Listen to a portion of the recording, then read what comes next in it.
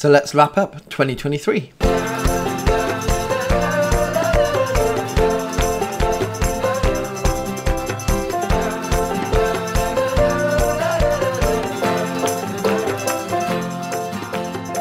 Hi, welcome to the channel. My name is Rev Dan and I'm a vicar in the Church of England. So 2023 is almost at an end, and what a year it has been for the global church, and especially for my denomination, the Church of England, with the bringing in of same-sex blessings. In this video, I'm going to go through the most watched videos of each month of the year, looking at what you watched, and I thank you for that. Just before we jump into the videos and as we go into 2024, if you haven't already subscribed to the channel, hit the notification bell, and every time I release a video, you will be able to watch it straight away. January's video was a music video called Hupa Bakanda by an artist named Pogo, where he's taken the mickey out of prosperity preachers, taking Richard Tilton, who was a prosperity preacher, taking his words, mixing it in with music. It's a fun video. I love the song, and it just shows the joke that prosperity preachers are. In February, the channel starts to grow as I start to comment on the news coming out, and it already starts with the Church of England and the General Synod voting to bless same-sex couples. The biggest video was the Church of England votes to bless same-sex couples. Is this the end? This is back when it first happened. There was a lot of what is going to happen, how is this all going to play out, and is this the end of the Church of England? Is this the beginning of the end? We still got a long way to go. The church is very, very, very divided, but at that time in February it was a big shock. A lot of us coming to the Church of England to faithfully preach the gospel, to do what God's calling us to do. And then February happened, the General Synod vote happened, and it was, where is the Church of England going to go? And we're still figuring that out. We are in a better place, as it were, but this month in December, same-sex blessings did happen, and it's quite quick from February to December, from it going through to it is happening, and we still are working out what the Church of England will look like and what it will be in the future. In March, you're going to actually get a bonus video, but the biggest video of the year so far was the London evangelicals breaking away from the Church of England. So London is leading the way, as it were, in the response as local churches to living in love and faith. And London evangelicals, big evangelical churches, started to form their own structures, substructures within the Church of England, their own chapters. So in each area of the Church of England, it's called a deanery, and you would have a chapter. That's where the clergy meet, and you have a synod, and that's where things can be voted at a local level and discussed at a local level. And so in good conscience, these evangelical churches couldn't work with the more progressive churches and formed their own chapters, which there was no legal structure, and they can do that. It's clergy meeting up, but they started to say, we have to differentiate ourselves away from other clergy and other churches that we feel are moving away from the Bible as we have received it and the doctrine of the Church of England.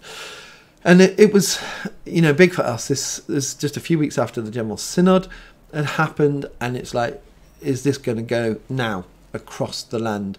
Is this going to be the way that we are going to operate as a church more informally within the formal structures? And the second bonus video was my video of I'm leaving the Church of England. Now that video was a kind of headline, as it were, of I'm leaving the Church of England, but the actual video was me talking about the struggles of when God calls me away from my present parish and I feel called to somewhere else. And it was more of a question: if I feel that God calls me to a particular place, and that calling is beyond, I know that I'm called there, but the church which is there, which is the Church of England, is a progressive church, and they wouldn't necessarily want me to go there. And if that was the case, that I would leave the Church of England to go serve where God wants me to serve, because my calling is above my denomination. So in essence, the video was, I will leave the Church of England because God calls me to a place and I will serve God. What was interesting about the video was a lot of people saw the headline, and even over the Christmas period, after one of the services at church, in my church. Someone said, are you leaving? I heard that you're leaving the Church of England. And I had to explain, no, I'm not. And it's one of the biggest videos where I've had to say so many times, have you watched the video? In April, the video was actually an interesting one. It was a prophecy called, Will This Prophecy About the Church of England Come True? And it was a few years ago, this guy outside of the Church of England in a different denomination had a prophecy about the Church of England, and it's called the Oak Tree and the Church of England. And it's about an oak tree that splits, and half of it starts falling down, and the weeds come up and pull it down, and there's the other part still standing. And out of the other part starts green shoots. It starts new branches, as it were. And it's a prophecy about this is what's going to happen to the Church of England. But in the long run, what is still standing, what is staying faithful, new life will come from that. It seems like that prophecy is coming true now. I understand that people will be different to have different views on whether that prophecy is valid for today, but it does seem that this is what's happening to the Church of England. And I do believe that what will come from what is the faithful that is still standing on the gospel and the word of God, that maybe not in our tenures, in our time of calling, before we either go to glory or retire, if you ever retire from being a priest, that is, that we will pass on to a future generation something that is more biblically orthodox. But that's back in April when this came out, we were still trying to understand what was going to happen to the Church of England, how we were going to work as a Church of England split. It may we move away from the news of the Church of England, and I see through all the videos there's a thread about being the Church of England. That's probably because I'm a Church of England vicar, even though I do comment on other news as well. And this one was about the coronation, because we were in the time of the coronation of the King, which is quite an extraordinary event in England and in the world, in the UK, because this is the first time for many people that we had seen a coronation, because Queen Elizabeth had been around for so long, which was also a great thing. And the biggest video here was Christ, the coronation and controversy. So this video I talked about the news that was coming out, and that the service was going to be watered down in one sense, and perhaps other faiths brought in. And I know King Charles is very keen on other faiths to be represented, but this is a Christian occasion which has happened for hundreds and hundreds of years, where it's the Archbishop that crowns the King, and it is Christ that's proclaimed, and it was the King who serves the King of Kings.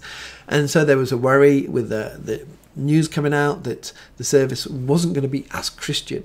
But I watched that service, and I did do a video after and said, well done the Church of England, because Christ was proclaimed, and millions of people billions in fact, would have seen that service, and hopefully there was enough in there for people to come to know Jesus.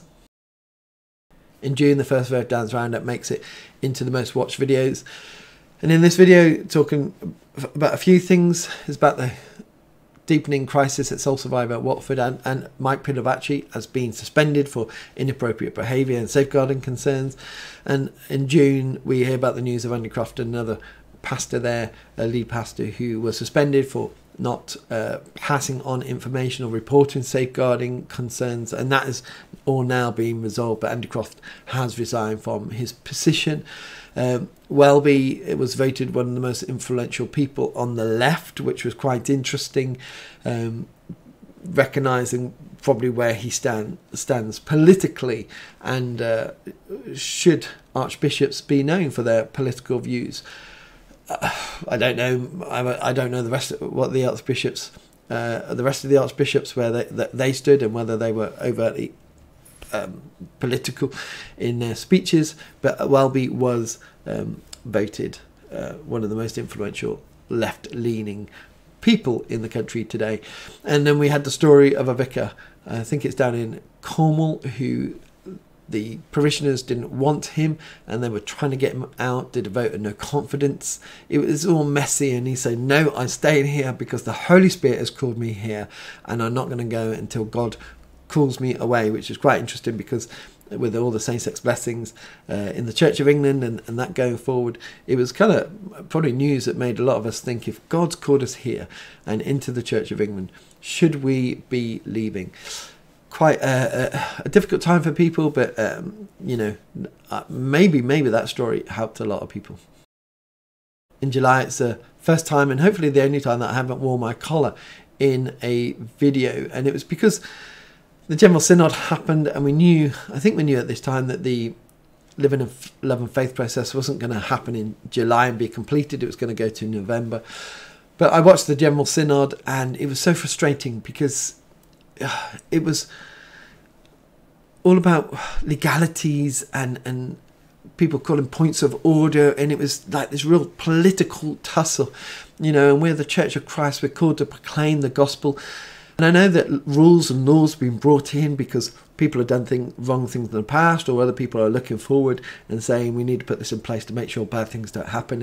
And that's quite right to help the Church of England, or it's quite right, should I say, to enable the Church of England to be able to do what Jesus has called us to do. But at this General Synod, it just became like the legalities were just used over and over again in the wrong way, and it was just so frustrating. Many people looking in who were not of the Church of England or not Christians would have been just as frustrated as I was, and hopefully we've learned from that General Synod and we can move forward and never let that happen again. So in August, the video was, well, this happened to all faithful clergy. This was in response to Archie Coates, who's the Vicar of Holy Trinity Brompton and the HTB network, signing a letter in a personal capacity to the House of Bishops and the Archbishop saying, don't go forward with the LLF process. And 27 signatories from one of his churches published a kind of public letter and an email response to him. And this was, is this the way that, is this what's going to happen to a lot of Church of England vicars when they're known, when it becomes known where they stand on the living in love and faith and same-sex blessings, that they will get people who will then respond to them? Now, the response is not bad, absolutely not bad. I'm not saying that people shouldn't be able to respond by email or phone or by meeting. That's absolutely right, and have a discussion. And I've done that myself. But it went public. And so it was kind of trying to understand, when there's disagreement within a local church, which there will be with the vicar who holds to an orthodox view, will it get out into the public domain? Will it get out locally? And how much pressure would that put on the local vicar? Because it's not easy when your views and your name are put out into your local context without your context or where you're coming from or why you hold that view. It just becomes a headline and people go by that headline. And so that, is this going to happen to all faithful clergy? I hope it doesn't. I hope that people within church where they have disagreement over this will be able to do it privately through, if it has to be through email, but better to meet face to face.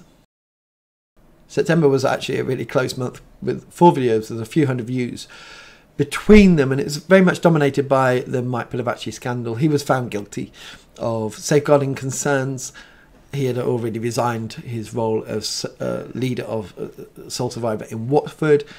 Also, Andy Croft put out a statement about it, but he couldn't go too far because the investigation was still going on. And I did a video about Mike Pilavachi and what we can learn, because we have these celebrity preachers. And Mike Pilavachi was going around the world. He was so well known, had written books, was going to the big conferences and preaching. And at the same time, all of the safeguarding concerns that were put out about him were happening over all the years, for many, many, many years. And how do we respond to that? What can we learn from what happened with Mike Pilavachi and ensure, yes, there are amazing preachers out there, amazing people who can speak, but how can we make sure that when we're listening to them at the conferences, they are living a good and holy life? But the safeguarding scandal at Watford, no wonder it dominated 3 of the videos, because it was so big and it was so unexpected, and it rocked the Church of England and the evangelical world. We have to learn from this, and because it got into the media so much, hopefully we will be able to learn from this and move on. The other video was Oxford University students have put out a safe list for churches in Oxford, ones that are more progressive and ones that are more conservative. Obviously, they were pointing people to the more progressive churches, but in the same way, it points those who want biblical orthodoxy to those churches which are standing on the Word of God. In October, I released my interview with Calvin Robinson entitled Calvin Robinson's Biggest Challenge Yet. It was actually recorded in August, but because of a sound issue, which I eventually got fixed, I released in October. This is where we sat down and he challenged me about my video, I'm leaving the Church of England, and why I'm not leaving the Church of England. It was a bit of to and fro. It was an interesting one personally, because I think it's fair to say I would see Calvin Robinson as more Anglo-Catholic, but I think he also says he's evangelical in a way as well. I'm evangelical. We see the church in different ways, the ecclesiology of the church in different ways. So what he was speaking and challenging me on, I had to think a bit, because I don't see the church the same way he does. But what's interesting, what I reflected on after, was with my Anglo-Catholic friends who are Orthodox, we are actually coming together, we're working closer together and finding more unity because of LLF.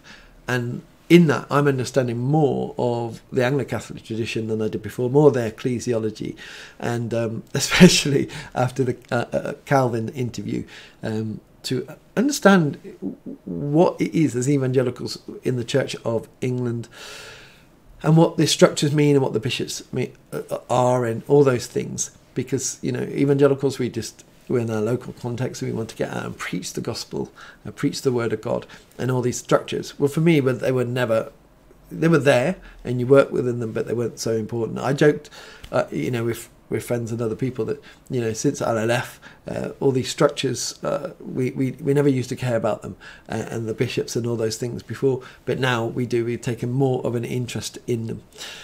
The other big video, so this is the second bonus video, is the 11, now 12 faithful bishops descent to LLF.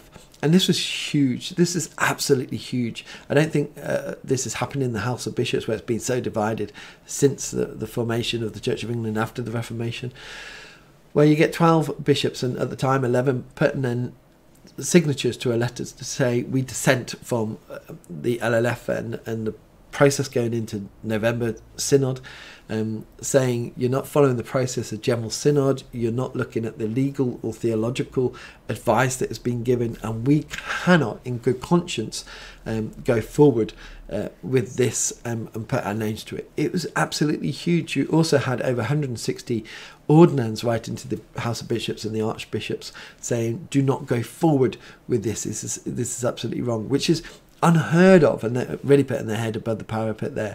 So October was really a month of unprecedented news within the Church of England, because this has never happened before.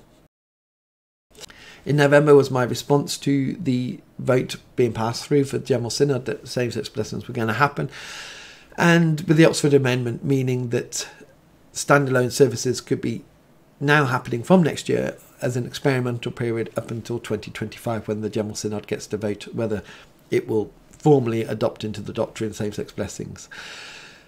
And I just come back from Kenya after a visit out there to the Anglican Church out there, and staying with the bishop out there, meeting so many great people and seeing such great work out there.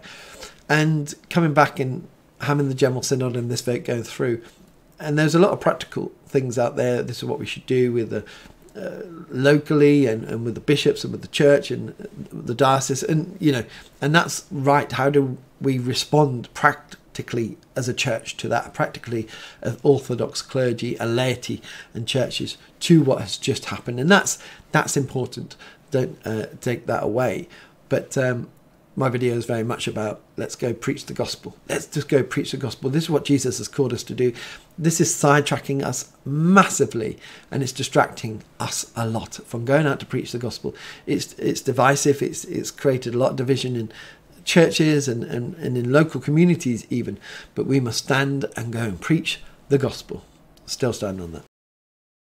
And in December, even though the same-sex blessings happened, the biggest video was, so this happened, it was a vicar in the Diocese of Ely called Alice Goodman, who wrote in Prospect magazine that she had already done a same-sex blessing. Well, more than that, it was quite a service, an occasion, and she couldn't wait for the standalone services next year. It was all booked in, so she went ahead and did the service of blessing for a couple, and then wrote about it in a magazine, and that was like quite wow. This is huge. I'm sure there's a process now, a response from the Bishop of Ely. We'll wait and see what happens with that. But this was, wow. We are going through the process. We went through the synod, and it's not going to happen.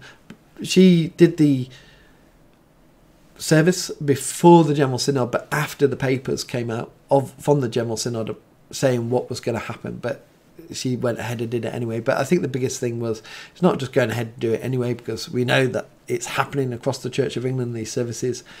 But to write it in a magazine, it was, and still is, huge. So that's 2023 and the most watched videos for each month of the year. What's going to happen in 2024? Where will we go?